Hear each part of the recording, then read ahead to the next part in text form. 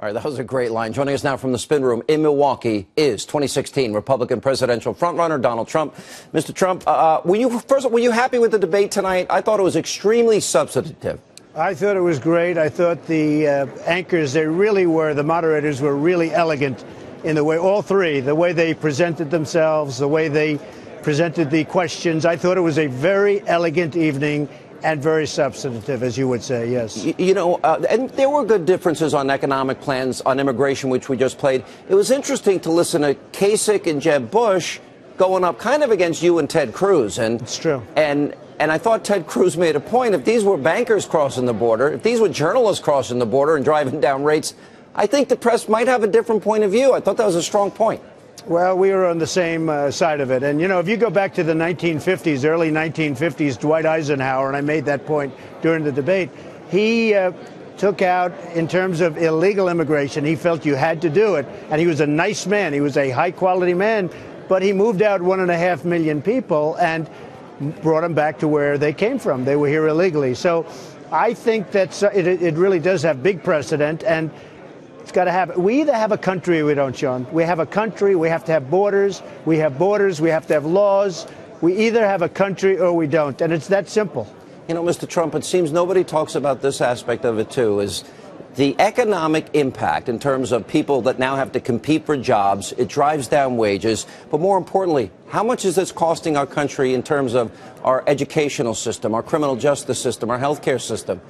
We're talking about billions and billions of dollars because people don't respect our laws and sovereignty.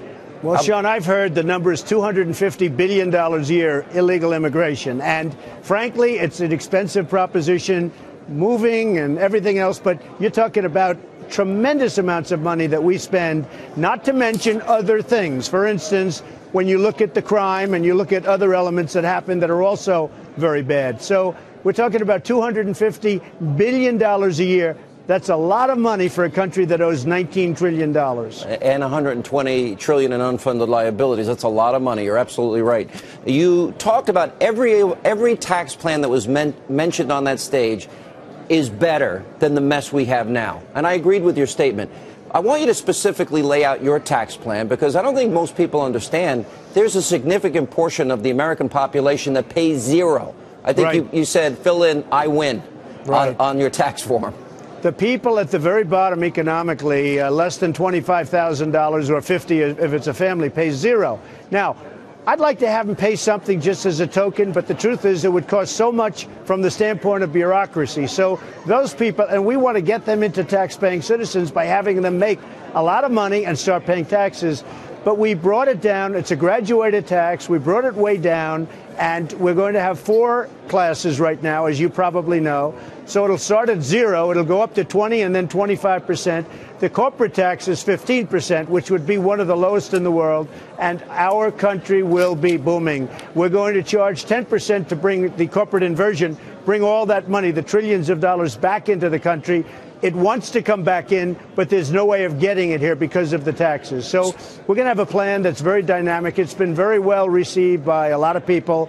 It's going to be graduated, and a lot of good things are going to happen, Sean. I agree with you. Repatriating that money, that's going to bring trillions of dollars back. The energy sector, if we become energy independent, that's a big component. Right. I'd also think, what would your corporate tax rate be?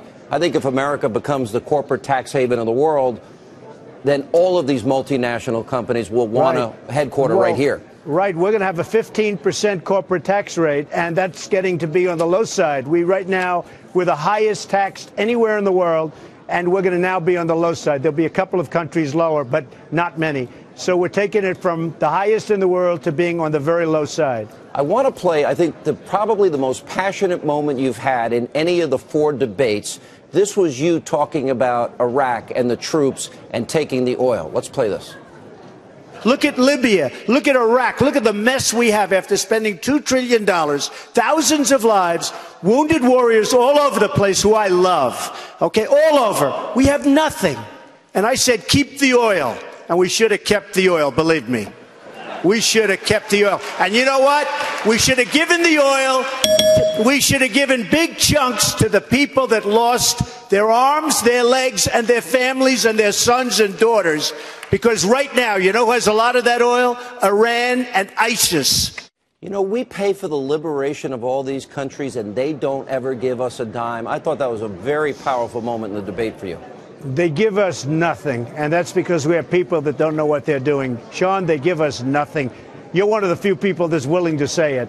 But we have people that don't have a clue, and we should have had that. And you know, I've been saying on your show for 3 years, you got to leave, keep the oil. We shouldn't have been in there in the first place, and I've been against it from day one because you destabilized the whole Middle East. They should have known that. But once you were in, you leave and you keep the oil. So now who has the oil? ISIS has it. Iran has it. We don't have it. We have nothing. You know, I was interested in a couple of other things you said tonight, and I agree with this point, too. If Vladimir Putin, now that we, in all likelihood, he had a Russian airliner shot out of the sky or blown out of the sky by ISIS. That's right. If he wants to take out ISIS, let him do it. I've been saying it for 2 months. I mean, if he wants to do it. So now he's not in love with ISIS. He doesn't want them coming into Russia, believe me. But now on top of it, he had an airplane blown out. He really doesn't like. So if he wants to go after ISIS, Sean, I think that now we're going to do it also. But if somebody else wants to do it, I think that's just great. I'm interested. Do you agree with the idea of these separate refugee camps, maybe within Syria, where we provide humanitarian assistance, medical supplies, food and water, rather than people migrating to Europe or coming to the United States, and also protect it militarily? Is that something you support? It's called a safe zone, and they take a big piece of land, a big swatch in Syria, and you get all of the Gulf states and all of the countries like Germany and others that are ruining themselves with what they're doing. They're ruining Germany. It's hard to believe that she's allowing that to happen. You create a safe zone, a big safe zone, and you take care of the people and you work the people until they can ultimately go back.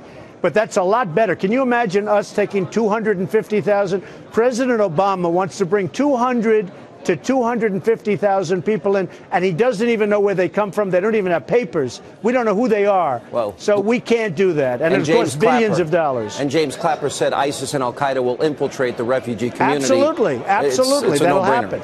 Yeah. I was interested, too. You also said tonight, we have made this mistake many times as a country, and you pointed this out tonight. I want you to expand on it. That oftentimes we say, oh, we'll support the rebels, in this case against Assad.